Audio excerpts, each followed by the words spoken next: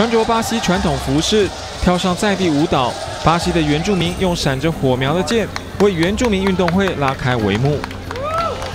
从10月23日开始，为期1个礼拜。除了巴西24个不同原住民族群之外，更有其他来自23个国家的原住民前来参加比赛。因此，这个活动可不只是比一比运动而已，在这里能够看到全世界的原住民文化。 Eu não sabia assim que existia assim tantos índios no mundo. Eu pensava que só existia brasileiro, índios brasileiros. Mas hoje não, hoje eu pude descobrir que existe índios fora do Brasil também, que são indígenas também. E é jogos muito importante para nós indígenas mostrar nossa cultura. 墨西哥、哥伦比亚、加拿大跟秘鲁等这些国家的原住民也展现出他们自己的民族特色。 让这次的运动会画上丰富多元的色彩。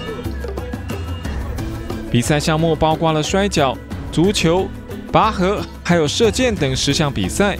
令人注目的莫过于射箭这项比赛。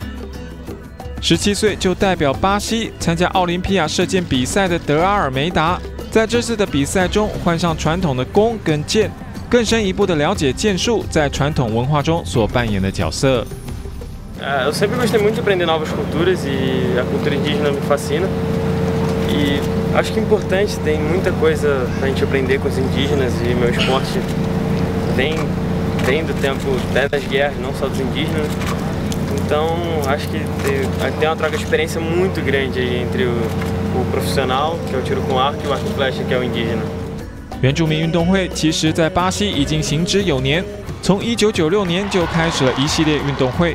而现在把传统文化推向国际舞台，已然成为不可阻挡的趋势。